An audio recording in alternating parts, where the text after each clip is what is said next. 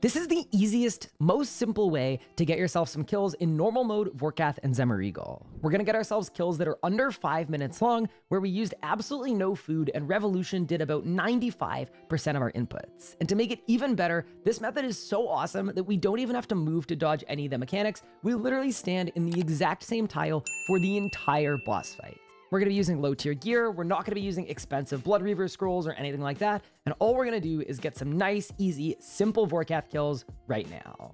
The first thing I'm going to strongly recommend is a Salve Amulet because Vorkath is classed as undead. This is going to give you a ton of extra damage and accuracy, but it does come with one drawback, which is that your protection prayers are going to be less effective than they would be if you'd been using an Amulet of Souls or an Essence of Finality. And because of that, we're going to actually be using Powder of Protections. It's the green one, not the Powder of Item Protection that's blue, but the Powder of Protection. What it's going to do is it's going to take your protection prayers, and instead of being 50% effective, they're actually going to be 60% effective, which will help an absolute ton while you're wearing the Salve Amulet. As for the preset in the invent, let's go through it right now. First off, in my pocket slot, I've got the Nexus. It's extremely easy to make, and I would strongly recommend making it. If you have the requirements for Vorkath, you have the requirements to make the Nexus, and it will take you about 2 minutes. This is just going to hold all of your Necromancy runes and your Ectoplasm, making room for more food. When you're looking at the setup, I'm wearing 5-piece Death Warden gear, which is the tier 90 Necromancy tank gear. If you want to move forward with the power gear, that will be completely fine too. You're going to eat a little more food, but it'll work. And as always, if you have the tier 95 gear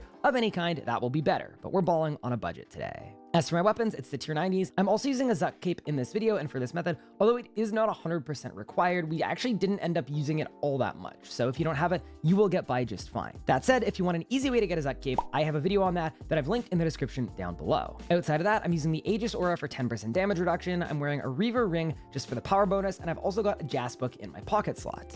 Now for the invent. I've got an Overload, an Adrenaline Potion, I've got some Prayer Potions, some Saradomin Brews, and some Blue Blubber Jellyfish. I also have a rune pouch with runes for the Prism of Restoration, because as of right now, familiars take a lot of damage in the boss fight. It's probably a bug, so this might get fixed in the future, but for now, you're gonna want the Ancient Spellbook and Prisms of Restoration to drop and heal your familiar. Outside of that, I've got a Vit Pot, some Vulnerability Bombs for 10% extra damage, and then I've also got an Amulet of Souls swap in my invent. This is absolutely not necessary, but there's a part of the fight where the Salve Amulet doesn't work, so if you want to switch to an Amulet of Souls or an Essence of Finality, be my guest. One other extremely important note while we're getting geared is that you do need anti-fire protection from Vorkath, because even though he isn't completely classed as a dragon, he's not classed as a dragon. So because of that, make sure that either you're using an Overload Salve like I am in this video, or you've got some kind of anti-fire protection from a super anti-fire potion. For familiars, a Blood Reaver would be the best familiar to bring here, auto-firing at a frequency of either 1 or 2, but that is extremely expensive. It will actually cost you millions of coins per hour to use a Blood Reaver, so we're not going to do that in this video. Instead, we're going to take what I'd say is the second best option, which is the Hellhound. Especially when combined with the Aegis Aura, the damage reduction is going to be extremely nice, and it's going to make the boss a lot more forgiving than it otherwise would be. With that out of the way, let's talk about our Revo bar, and then let's get into the boss fight. The Revo bar is extremely simple. We've got Conjure Undead Army, I've got Command Ghost, Command Skeleton, and then I've got Soul Sap, Reflect, Touch of Death, Devotion, Blood Siphon, and then my Necromancy auto attack. This Revo bar has 2 primary jobs. The first job is going to be to build up all of our stacks so that we can manually spend them. Whenever we have 3 souls, we're going to fire them off with a volley of souls. And whenever we have over 6 necrosis stacks, we're going to use Finger of Death. Death Skulls can also be used whenever, and that's basically the entire manual input for the entire boss fight. But the second job for this Revo bar is also reducing the damage we take just a little bit. Reflect is going to reduce our damage taken by half for 10 seconds, and Devotion is also an extremely good method to take a little bit less damage. Blood Siphon is going to keep our life points topped up, so with this bar, you shouldn't have a lot of manual inputs required, just kind of eat food when you need it, spend stacks when you have them, and you should be able to cruise to some very consistent, easy kills in normal mode. Let's get into it. To start the boss fight, all you're going to do is click on the statue in the town hall and then choose your desired mode. Once you've got it set up, you're just going to click start and you're going to spawn in an instance version of the fort. As soon as you click on the gate, the boss encounter is going to start. So this would be a time to make sure your stat boosting potions are active, your prayers are active, and you've used the darkness incantation. Once that's out of the way, we're going to click on the door and we're going to get into it. As of right now in normal mode, you have to deal with the points of power before the actual boss fight starts. And there are 3 that I've marked on screen on this map. Each one corresponds to a different mechanic in the boss fight, but with this setup, we're actually not going to worry about any of the optional points of power because they take a lot of time to actually deactivate, and that's just going to waste you time in the long run, and it's not necessary at all. So we're just going to head all the way to the furthest west point of power, and we're just going to do that one. We're going to skip the other 2, and we're just going to deal with the additional mechanics. In order to deal with these points of power, you have to deal with the undead giant and then click on the green area in the middle that I've marked. The undead giant is actually probably as hard as the rest of the boss fight.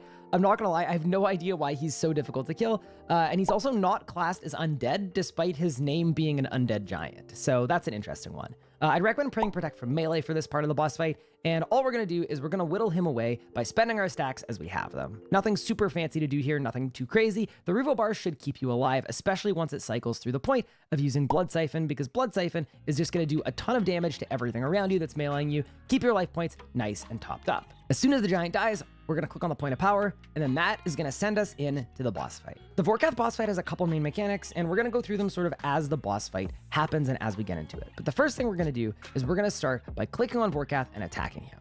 You're also gonna wanna position yourself sort of in between Vorkath and Zemo, kind of where we are here.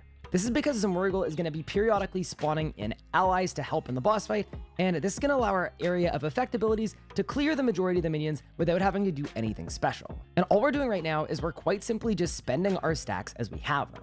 You'll notice that I've got my conjures going and my revo bar is keeping them all under control. So really, all I'm looking at is I'm looking at my souls that I've marked on screen. As soon as I have 3, I'm going to use Volley of Souls. And then whenever I have more than 6 necrosis stacks, I'm also going to be using Finger of Death. Death Skulls is another good one that I'm just using as often as I can, and whether you do or don't have a Zuk Cape, you have the option to do this. You'll notice under Vorkath's HP bar that there's a power level, and it's currently at 75%. Periodically throughout the fight, empowering zombies are going to spawn in, and you're going to see one on the screen right now that I've marked with an arrow. This zombie is going to walk towards Vorkath, and if it gets to Vorkath, the power level is going to go up by 25%, and you're going to take a little bit more damage. The reason we're standing where we're standing is a lot of the time, you won't actually have to kill it at all, because as you can see here, the Death Skulls that I just used completely wiped the thing. That said, they've only got 3,000 life points, so if you see one getting close to Vorkath, all you gotta do is click on it for a second and you'll be good to go. I'm also gonna note here that for the entire boss fight, we're gonna pray Deflect from Necromancy. The overheads are kind of a weird one in this boss fight because Vorkath is gonna be attacking us with magic and Zemo is gonna be attacking us with Necromancy, but he has far more lethal attacks, especially later on in the fight, where he can do some stuns and he can also output a lot of damage because he is using a Death Guard and he can Death Guard special attack you. Because of that, we just keep the Deflect Necro on for the entire boss fight. You're also gonna note here I haven't had to use any food, and it's been a pretty relaxed affair. My revo bar is doing the vast majority of the work, which is kind of what we want. Now we're gonna get into the first 2 and most important mechanics of the entire boss fight. First thing you'll notice is Vorkath is now moving backwards, and he's preparing to shoot a kind of icy undead firewall towards us. This firewall will spawn exactly where it is on screen right now, and it'll move out towards our character. And you're gonna notice here that I'm being hit about 756 damage per time that this hits, and it should hit a total of either 2 or 3 times depending on where you're standing. As soon as this attack ends, Vorkath is actually going to fly back down, and if you are in close to Vorkath, you're also going to take a little bit of melee damage. If you want to avoid the melee hit, you can move out and further away from the boss, and then you won't be hit by it, but my advice would actually be to just completely ignore it and don't move at all. This is because it doesn't do all that much damage, especially with this setup. It's very easy to tank, and you don't want to swap your prayer either, because Zemo is still going to be attacking you with Necromancy. So just keep your Necro prayer on, your real bar should do all the work, and even with no defensives active, it isn't going to do all that much damage. If you're fussed about the damage taken as well, you can also optionally use either Resonance or Disruption Shield. Either one of the 2 will work just to reduce one of the magic hits to none. That said, with this setup, you literally don't have to do anything. And there's one other mechanic that happened at the exact same time, and this one is cast by Zemo. We're going to watch back the same mechanic, but instead focus on the other mechanic that's going on screen at the same time, which is this mist that I've marked on the screen. This mist is a warning that Zemo is about to spawn some Spires that are going to go up from the ground, and they're going to deal a lot of damage to your character. With no damage reduction at all, this is going to hit you about 4,000 damage, and if you want to, the advice is just to move out of the way of it, and the best way to do that is to just use the dive ability. I'll mark on screen a bunch of safe locations that you could dive to that are all really going to be good options. Dive wherever you'd like and you'll be good to go. But alternatively, and what I do in this video, because we're trying to keep things as low effort as possible, is I'm going to quite simply ignore it entirely. And with this setup, it's only going to hit me about 2,700 damage, which isn't so bad, and that's an amount of damage that my revo bar is going to make up for no problem at all. So we've got 2 big scary mechanics, and so far we haven't had to do anything about either of them. You'll also notice I've enlarged the extra action button on screen, and this arrow icon is going to fire a ballista on any enemy character that is inside the arena, and it's going to deal damage to everything that spawns. There are kind of a couple different mentalities for how to use this. There's one point where you need to make sure it's available, but outside of that one specific point, you can basically fire it as often as you would like. It's best used though whenever Zemo spawns a bunch of minions that will either attack you or they will shield Vorkath. So to deal with them most effectively, all you gotta do is click on that Ballista button and everything in the room is gonna take some damage. And now we're just gonna keep on attacking Vorkath. That's the bulk of the main mechanics. So yeah, all we're gonna do is hang out, let our reaver take the wheel, and there really isn't a whole lot to this part of the boss fight. It does get a little more intense later on, but for now, we're just gonna try to get Vorkath to about half life points, dealing with the exact same existing mechanics. Vorkath also has some dragon fire attacks, but we don't really have to worry about them all that much. They're not going to hit particularly hard, especially in normal mode, and they're not worth like prayer flicking to or anything like that. It's just kind of damage that you are forced to take. Up to this point, we're almost halfway through the Vorkath part of the boss fight, and I have not had to use any food. My Revo bar is completely healing me up, so we're big chilling thus far. If you ever see a big shield around Vorkath like you do right now, that means that his shielder has spawned. And you'll actually see there's one on the bottom right-hand corner of the screen. I'll point at it with an arrow.